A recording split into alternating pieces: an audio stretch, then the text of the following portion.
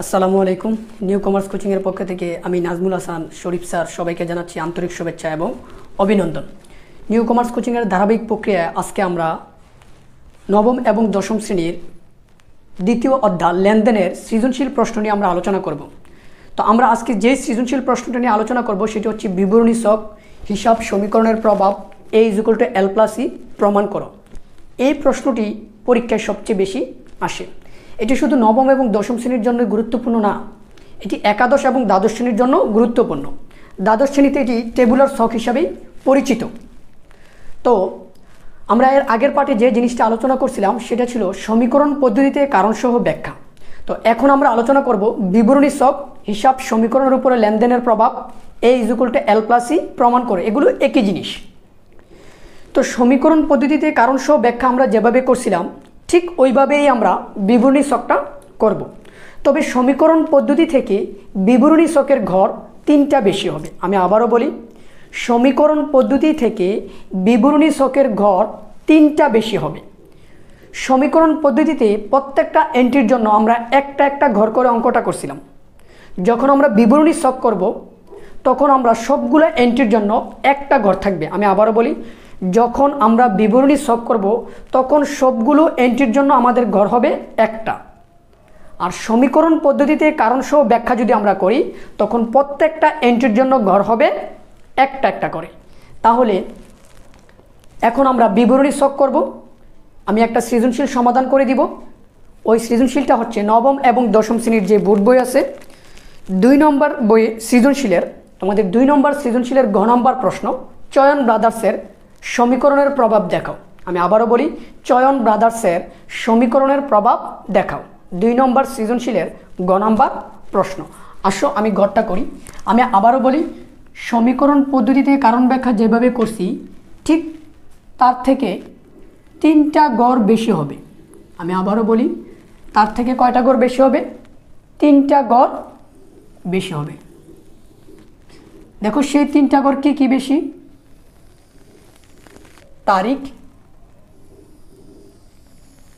উদ্ধৃত্ত, মন্তব্য। এই 3টা গড় বেশি। কি? একটা হচ্ছে তারিখ, উদ্ধৃত্ত, মন্তব্য। এই 3টা গড় বেশি। তারপরে ঠিক বাকিটা আগের মতো ঠিক যেভাবে আমরা সমীকরণ পদ্ধতি কারণসহ ব্যাখ্যা করছি ওইভাবেই করব। A=L+E। এল এর জন্য কয়টা রাখবো? 2টা। সম্পদের জন্য আমরা রাখবো 4টা।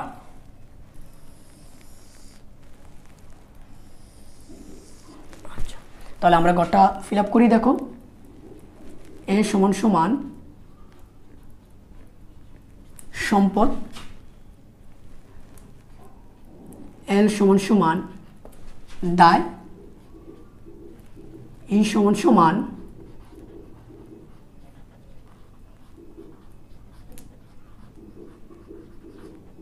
মালিকানা সত্ত্ব। তাহলে মালিকানা সত্ত্বের উপাদানগুলো কি ছিল? মূলধন, আয়, ব্যয়, উত্তোলন। আমাদের দায়গুলো কি ছিল?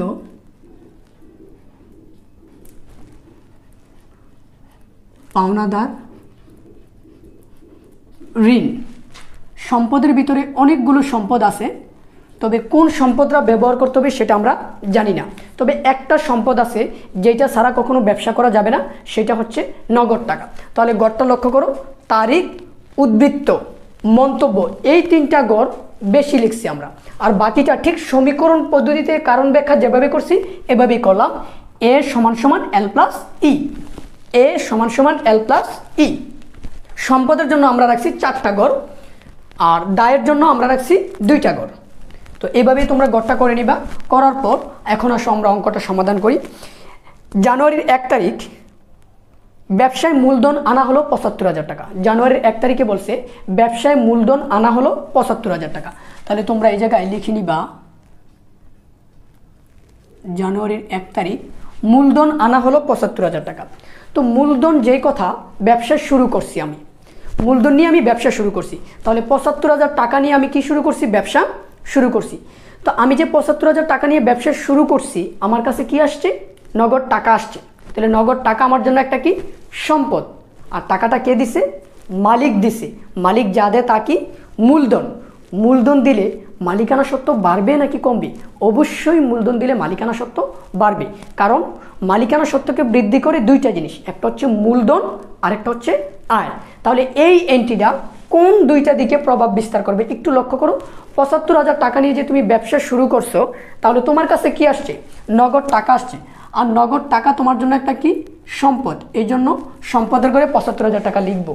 এবার এই টাকাটা কে দিছে? মালিক। মালিক যা দেয় তা কি? মূলধন। মূলধন দিলে মালিকানা সত্ত্ব বাড়বে নাকি কমবে? অবশ্যই বাড়বে। আর এই জায়গায় লিখবা ব্যবসা শুরু করা হলো। সংক্ষেপে লিখবা ব্যবসা শুরু করা হলো। লেখার পর প্রত্যেকটা এন্ট্রি করার পর তোমাকে কি করতে হবে? তার জের নির্ণয় করতে হবে। আমি আবারও বলি, প্রত্যেকটা এন্ট্রি করার পর তার জের নির্ণয় করতে হবে, মানে উদ্বৃত্ত নির্ণয় করতে হবে। উদ্বৃত্ত কিভাবে নির্ণয় করব? উপরের এন্ট্রিটাকে যোগ বিয়োগ করে আমি নিচে নামাবো। আমি আবারও বলি, উপরের এন্ট্রিটাকে যোগ বিয়োগ করে আমি নিচে নামাবো। তাহলে আমি উদ্বৃত্ত নির্ণয় করি। এই উদ্বৃত্তর ঘরে দুইটা দাগ দিবা, তারপরে এই ৭৫-এর নামবে, তারপরে এই জায়গাও ৭৫,০০০ নামবে। তারপরে দেখো ২ তারিখ ১৮,০০০ টাকা বেতনে একজন ম্যানেজার নিয়োগ করা হলো। তো ১৮,০০০ টাকার বেতনে একজন ম্যানেজার নিয়োগ করছে, এটা কি লেনদেন? না, এটা লেনদেন না, কারণ আমি তো ম্যানেজার নিয়োগ করছি, তাকে তো টাকা দেই নেই। তো যেহেতু এটা আমার ব্যবসার আর্থিক অবস্থার পরিবর্তন ঘটায় নেই, সেহেতু এটা কি না? লেনদেন না। আর যেটা লেনদেন না, সেটা বিবরণী ছকের কোথাও প্রভাব বিস্তার করবে না। আমি আবারও বলি, যেটা লেনদেন না সেটা বিবরণী ছকের কোথাও প্রভাব বিস্তার করবে না। তারপরে দেখো ৭ তারিখ দাঁড়ে পণ্য বিক্রয়। দাঁড়ে পণ্য বিক্রয়, তাহলে দাঁড়ে পণ্য বিক্রয় করছি। বিক্রয় করলে কি হয়? আয় হয়। আমি আবারও লক্ষ্য করি, বিক্রয় করলে কি হয়? আয় হয়। কারণ আমি লিখে দিয়েছিলাম ক্রয় করলে ব্যয় হয়, বিক্রয় করলে আয় হয়। তোমরা একটু লক্ষ্য করো, ক্রয় করলে ব্যয় হয় আর বিক্রয় করলে আয় হয়। তো আমি যে ধারে বিক্রয় করছি ৫০,০০০ টাকা, তো বিক্রয় করছি, আমার জন্য কি হয়েছে? আয় হয়েছে। আয় হইলে মালিকানা সত্ত্ব বাড়বে নাকি কমবে? অবশ্যই বাড়বে। আর আমি যে ধারে বিক্রয় করছি, টাকা কি পাইছি? না, পাই নাই, পাবো। টাকা কি পাইছি? না, পাবো। আমরা কার কাছে টাকা পাই? আমরা দেনাদারের কাছে পাই। আমরা দেনাদার হতে পাই আর পাওনাদারকে দেই। এই কথাগুলো তোমাদেরকে অবশ্যই ভালোভাবে মাথায় রাখতে হবে, যে ক্রয় করলে কি হয়, বিক্রয় করলে কি হয়, আমরা কার কাছে পাই, কাকে দেই। তো এই জায়গায় বলছে ধারে পণ্য বিক্রয় করছি, বিক্রয় করলে আয় হয়, আয় হলে মালিকানা সত্ত্ব বাড়বে, এই জন্য মালিকানা সত্ত্বের ঘরে বসাইছি। এবার আসো, আমি কি টাকা পাইছি? না, পাই নেই, পাবো। আমরা কার কাছে টাকা পাবো? দেনাদারের কাছে। একটাই কথা, আমরা কার কাছে পাই? দেনাদারের কাছে পাই। কাকে দেই? পাওনাদারকে দেই। তাহলে আমি টাকা পাই নেই, পাবো কার কাছে? দেনাদারের কাছে। আর দেনাদার হচ্ছে আমার জন্য একটা কি? সম্পদ। তাহলে দেখো তো, সম্পদের ঘরে কোথাও কি দেনাদার আছে? নাই, কিন্তু ফাঁকা ঘর আছে? হ্যাঁ। তাহলে আমরা ওই ফাঁকা ঘরের যে কোনো একটা ঘরে আমরা কি করব? দেনাদার লিখব। লিখলাম, লিখে আমি লিখব ৫০,০০০ টাকা। তারপরে আমি তার কি করব?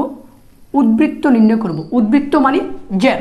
তাহলে এই জায়গায় লিখব ধারে বিক্রয়। মন্তব্যের ঘরে ছোট করে প্রশ্নটা লিখে দিবা। তাহলে জের নির্ণয় করো।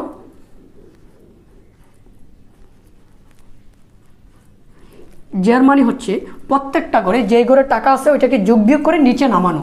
আমি আবারও বলি, প্রত্যেকটা ঘরের টাকা যোগ বিয়োগ করে নিচে নামানো। এই দুইটা যোগ করে এই জায়গায় বসাই দিবা।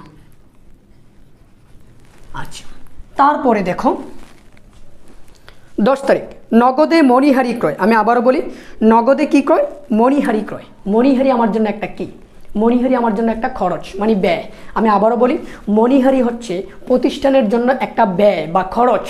তাহলে এই যে নগদে মণিহারি ক্রয় করছি, মণিহারি যদি আমার জন্য একটা ব্যয় হয়, মানে খরচ হয়, তাহলে ব্যয়ের ঘর কোনটা? এই যে ব্যয়ের ঘর, মালিকানা সত্ত্বের ঘরে। তাহলে ব্যয় হইলে মালিকানা সত্ত্ব কি বাড়বে নাকি কমবে? অবশ্যই কমবে। তাহলে আমি মণিহারি ক্রয় করছি ২,২০০ টাকা। তাহলে যেহেতু ব্যয় হয়েছে, ব্যয় হইলে মালিকানা সত্ত্ব কমবে, আর কমলে তোমরা কি করবা? ব্র্যাকেট দিয়ে লিখবা অথবা মাইনাস চিহ্ন দিয়ে লিখবা। এই মণিহারি ক্রয় করতে গিয়ে তোমার কাছ থেকে কি গেছে? নগদ টাকা চলে গেছে। আমি আবারও বলি, মণিহারি ক্রয় করতে গিয়ে তোমার কাছ থেকে কি চলে গেছে? নগদ টাকা চলে গেছে। তো এই যে আমার কাছ থেকে নগদ টাকা চলে গেল, এই জন্য আমি নগদ টাকা কি বাড়াবো নাকি কমাবো? অবশ্যই আমি নগদ টাকা কি করব? কমাবো। তাহলে আমরা এখন যোগ বিয়োগ করি, চলো। তাহলে এই জায়গায় যদি আমি যোগ বিয়োগ করি, তাহলে 1,25,000 থেকে আমি 2,200 কি করব? বিয়োগ করব। বিয়োগ করলে আমার কত হবে? 1,22,800। 1,22,800। তাহলে এই জায়গায় হবে 72,800। এই জায়গায় তোমরা লিখে দিবা মণিহারি ক্রয়। মণিহারি ক্রয় তারিখটা লিখে দিব 10 তারিখ। তারপরে লক্ষ্য করো 12 তারিখে বলছে মালিক তার ব্যক্তিগত তহবিল থেকে সেলের বেতন দিল। মালিক তার ব্যক্তিগত তহবিল থেকে সেলের স্কুলের কি দিল? বেতন দিল। তো মালিক যে তার ব্যক্তিগত তহবিল থেকে সেলের স্কুলের বেতন দিছে, এর ফলে ব্যবসার কি নগদ টাকার পরিমাণ বাড়ছে অথবা কমছে? না, কিছুই হয় নাই। এই ঘটনাটা ব্যবসার আর্থিক অবস্থার কোনো পরিবর্তন ঘটায়নি। কেন ঘটায়নি? কারণ এর ফলে ব্যবসার টাকা কমে নেই, মালিকের ব্যক্তিগত টাকা থেকে দিছে। আর যেটা লেনদেন না, সেটা হিসাব সমীকরণের কোথাও প্রভাব বিস্তার করবে না, তাহলে এটা আসবে না। তারপরে তোমরা লক্ষ্য করো 20 তারিখে বলছে সমুনা ট্রেডার্সের নিকট হতে 30,000 টাকা পাওয়া গেল। আমি আবারও বলি, সমুনা ট্রেডার্সের নিকট হতে 30,000 টাকা পাওয়া গেল। তাহলে এই জায়গায় দিব 20 তারিখ, সমুনা ট্রেডার্সের নিকট হতে 30,000 টাকা পাওয়া গেল। তাহলে আমি কি পাইছি? 30,000 টাকা নগদ টাকা পাইছি। তাহলে নগদ টাকা আমার জন্য একটা কি? সম্পদ। তাহলে সম্পদের ঘরে আমি কি করব? নগদ টাকাটা লিখব। লিখার পরে এই যে আমরা কার নিকট থেকে পাই? আমরা দেনাদারের নিকট থেকে পাই। আমি আবারও বলি, আমরা কার নিকট থেকে পাই? দেনাদারের নিকট থেকে পাই। তাহলে দেনাদার আমার জন্য একটা কি? সম্পদ। তো দেনাদার যদি আমাকে টাকা দিয়ে দেয়, তাহলে দেনাদারের পরিমাণ কি বাড়বে নাকি কমবে? অবশ্যই দেনাদারের পরিমাণ কি হবে? কমবে। তাহলে আমি দেনাদারের ঘরে কি করব? কমাবো।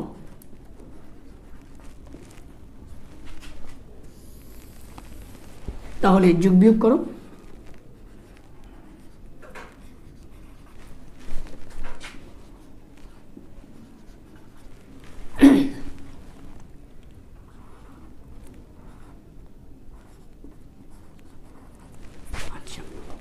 তারপরে দেখো সর্বশেষ এন্ট্রি, বিজ্ঞাপন বাবদ পরিশোধ 1500 টাকা। বিজ্ঞাপন বাবদ পরিশোধ 1500 টাকা। তো আমরা যে বিজ্ঞাপন বাবদ পরিশোধ করছি 1500 টাকা, বিজ্ঞাপন আমার জন্য কি? বিজ্ঞাপন আমার জন্য একটা খরচ। আমি আবারও বলি, আমি লিখে দিয়েছিলাম খরচের এন্ট্রিগুলো কি কি। তো বিজ্ঞাপন আমাদের জন্য একটা কি? খরচ। খরচ হলে মালিকানা সত্ত্ব বাড়বে নাকি কমবে? অবশ্যই মালিকানা সত্ত্ব কমবে। তাহলে আমি এই জায়গায় মালিকানা সত্ত্বের ঘরে কমিয়ে দিব 1500 টাকা, কারণ বিজ্ঞাপন আমার জন্য একটা কি? খরচ। খরচ মানে ব্যয়। ব্যয় হলে মালিকানা সত্ত্ব বাড়বে নাকি কমবে? অবশ্যই কমবে। আর এই যে বিজ্ঞাপন করতে গিয়ে আমার কাছ থেকে কি গেছে? নগদ টাকা চলে গেছে, কারণ আমি পরিশোধ করছি, বিজ্ঞাপন করে টাকাটা দিয়ে দিছি। তাহলে আমার নগদ টাকার পরিমাণ বাড়ছে নাকি কমছে? অবশ্যই আমার নগদ টাকার পরিমাণ কমছে। তাহলে আমি কি করব? নগদের ঘরে টাকাটা কমিয়ে দিব। তাহলে আমরা প্রত্যেকটা এন্ট্রি করার পর তার কী করতে হবে? জের নির্ণয় করতে হবে, উদ্বৃত্ত নির্ণয় করতে হবে। তাহলে এখন উদ্বৃত্ত হচ্ছে উপরের এন্ট্রিগুলো যোগ বিয়োগ করে নিচে নামানো। তাহলে আমরা এটা যোগ বিয়োগ করে কি করব? নিচে নামাই দিব। একটু লক্ষ্য করো, যোগ বিয়োগ করে আমরা কি করব? নিচে নামিয়ে দিব। তাহলে এই জায়গায় যদি যোগ বিয়োগ করি, তাহলে 1,21,300 টাকা। 1,21,300। তাহলে এই জায়গায় 20,000 টাকা হবে, আর এই জায়গায় হবে 1,01,300। 1,01,300। 1,01,300। তারপরে যেহেতু আর কোনো এন্ট্রি নাই, তো আমরা কি করব? হিসাবটাকে ক্লোজ করে দিব। আমি আবারও বলি, যেহেতু আর কোনো এন্ট্রি নাই, আমরা হিসাবটাকে কি করব? ক্লোজ করে দিব। তাহলে নিচে একটা দাগ দিবা। দাগ দেওয়ার পর তোমাদেরকে যেটা করতে হবে, সমান সমানের এই পাশের যে জিনিসগুলো আছে দাগগুলো মুছে দিবা। এই পাশের দাগগুলো কি করবা? মুছে দিবা। মুছে দেওয়ার পরে সব সময় মনে রাখবা, সমান সমানের নিচের যে টাকাগুলো থাকবে, এই যে নিচে এইদিকে যে টাকাগুলো থাকবে, এই সবগুলোকে যোগ করে এই জায়গায় বসাবা। আর এই পাশে যে নিচে টাকাগুলো থাকবে, সেগুলোকে যোগ করে এই পাশে বসাবা। তাহলে আমি দেখতে পাইতেছি এই জায়গা হচ্ছে 1,21,300। এই জায়গাও কত? 1,21,300। 21,300 টাকা। এই দুইটা যদি আমি যোগ করি তাহলে আমার 1,21,300 টাকা হয়। তাহলে দুই পক্ষের রেজাল্ট যদি সমান হয়ে যায় তাহলে বুঝবা তোমার অঙ্কটা হয়েছে। তাহলে একটু লক্ষ্য করো যে আমার এ মানে হচ্ছে বাম পক্ষ আর LE এটা হচ্ছে ডান পক্ষ। তো কি লিখছিলাম, এ সমান সমান L+E, বাম পক্ষ সমান ডান পক্ষ। তো বাম পক্ষ এবং ডান পক্ষের রেজাল্ট আমাদের কি হয়ে গেছে, সমান হয়ে গেছে। তো তোমরা যদি সঠিকভাবে অঙ্কটা করতে পারো তাহলে বাম পক্ষ এবং ডান পক্ষের রেজাল্টটা কি হয়ে যাবে, সমান হয়ে যাবে। তো আমি আবারও লক্ষ্য করি তোমাদেরকে একটা কথা বলতে চাই, তুমি যদি সমীকরণ পদ্ধতিতে কারণ সহ ব্যাখ্যা করতে চাও এবং বিবরণী ছক করতে চাও তাহলে দুইটাকে একই পদ্ধতিতে আমি শিখিয়েছি। তাহলে এই দুইটা পদ্ধতি যদি তুমি শিখতে পারো তাহলে তোমার জন্য সহজ হবে। আর সমীকরণ পদ্ধতিতে কারণ সহ ব্যাখ্যা এটার জন্য প্রত্যেকটা এন্ট্রির জন্য আমরা একটা একটা করে ঘর করছি। আর এই বিবরণী ছকটা সম্পূর্ণ এন্ট্রিটার জন্য আমরা ঘর করছি কয়টা, একটা। সমীকরণ পদ্ধতি থেকে বিবরণী ছকের গড় বেশি হবে 3টা। আমি আবার বলি, সমীকরণ পদ্ধতি থেকে বিবরণী ছকের গড় হবে কয়টা, 3টা বেশি হবে। একটা কি ছিল, তারিখ, উদ্বৃত্ত, মন্তব্য, এই 3টা গড় বেশি। তো অনেকে এই উদ্বৃত্তের গড়টা দেয় না, না দিলেও অঙ্কটা হবে। আর বাকিটা ঠিক আগের মতোই। আশা করি তোমরা বিবরণী ছক অঙ্কটা বুঝতে পারছো। তো পরবর্তী যে আমাদের পার্ট, ওই পার্টে আমরা বিবরণী ছক নিয়ে আলোচনা করব এবং মালিকানা সত্ত্বের পরিমাণ নিয়ে আলোচনা করব। আমি আবারও বলি, পরবর্তী পার্টেও আমরা একটা বিবরণী ছক এবং মালিকানা সত্ত্ব নিয়ে কী করব, আলোচনা করব। তার আগ পর্যন্ত ভালো থাকো, সুস্থ থাকো। আসসালামু আলাইকুম।